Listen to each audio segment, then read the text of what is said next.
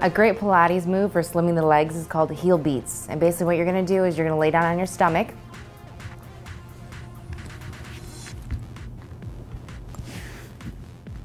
And you're gonna keep your legs completely straight.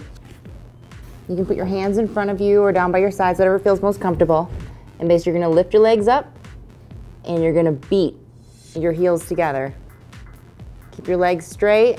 This is working the hamstrings and the glutes. You can go slower. Take your time.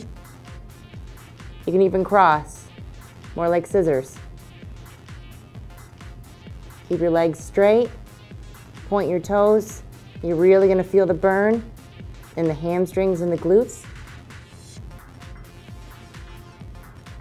Do this for 20 to 30 seconds.